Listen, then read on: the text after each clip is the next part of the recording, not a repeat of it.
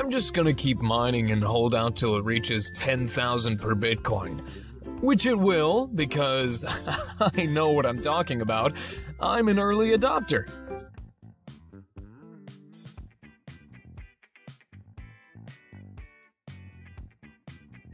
Yeah, fiat currency is so yesterday. Today, I bought a mocha frappuccino with my smartphone and a week's worth of groceries, all using the power of Bitcoin. Oh, and I still have some Satoshis left over. Yeah, my next tattoo is gonna be a QR code.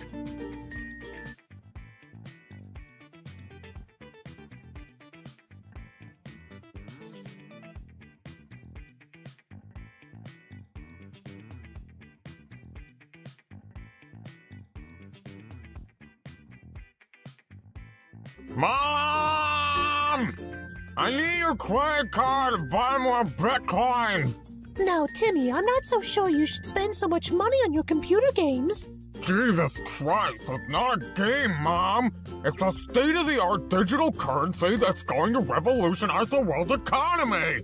God!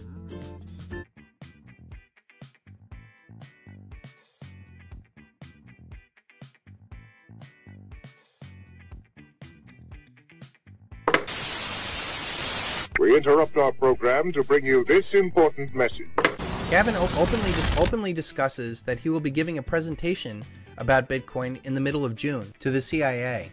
Has the FBI called you guys, the CIA? Have your phones been tapped? Actually, I'll be giving a presentation talking about Bitcoin at the CIA, at CIA headquarters in Lansing, Virginia, in the middle of June. So Bitcoin has definitely popped up to the intelligence community's radar, and I'm going to be very interested to find out kind of what their concerns are, and try to find out a little bit from them of what do they think of Bitcoin. I mean, it's they invited you, you contacted them. How did that occur? CIA. They contacted me. Really? So how does that occur? You get a phone call and it's like, hi, this is Jason from the CIA. Would you mind coming down here and telling us about your open source project?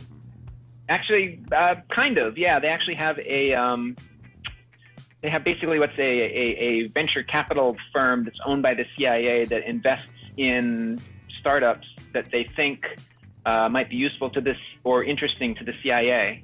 So yep, this, I know it. Person from In-Q-Tel. In-Q-Tel, that's them. So In-Q-Tel was the intermediary.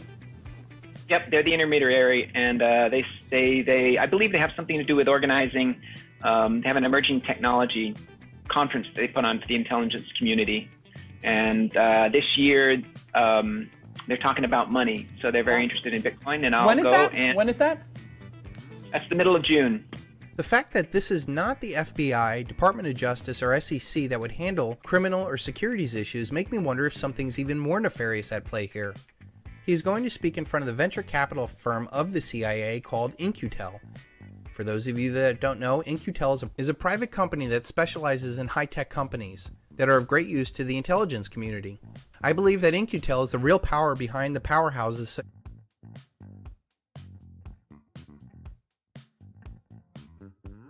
Here's the shift to electronic payments may negatively affect the poor, elderly and disabled as they lack access to technology and credit. Another issue is the high number of fraud cases involving electronic transactions. It also takes a hit at privacy and freedom, with banks and governments being able to monitor every single transaction a person ever makes, and what the purpose of the transaction was.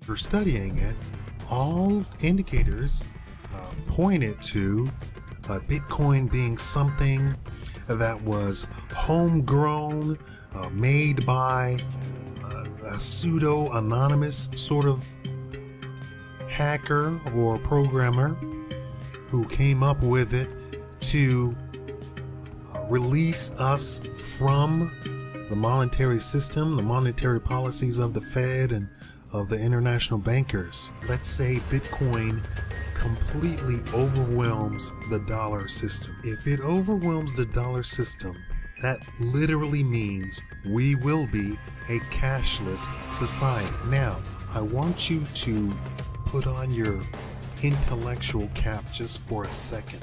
What has the Federal Reserve and the international bankers been trying to do for the past 100 years? Completely take control over all monetary policy and monetary systems in the world, and to render us a cashless society.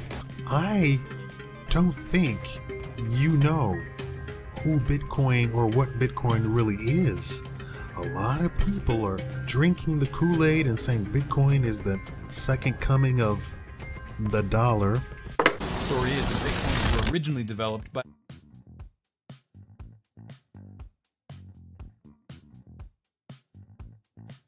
The world is pushing for a cashless society and talking about banning cash, huh? Some crypto genius came up with an online alternative, and it's called the Biker Coin cryptocurrency. It's the first real online substitute to cash paper money, and the best thing about the Biker Coin is the anonymous technology. Yeah! You heard it right. Unlike Bitcoin, Biker coins are untraceable, making it the perfect alternative to fiat currencies. Furthermore, Biker...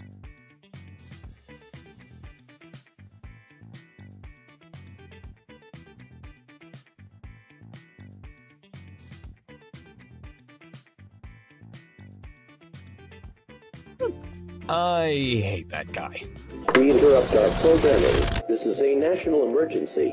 The following message is transmitted at the request of the United States government. This is not a test. A nuclear attack is occurring against the United States. 4 nuclear missiles have been launched from unknown locations and are expected to strike the United States within the next 15 minutes. Due to the uncertain tracks of these missiles, all residents of the United States should seek out and prepare to take shelter immediately.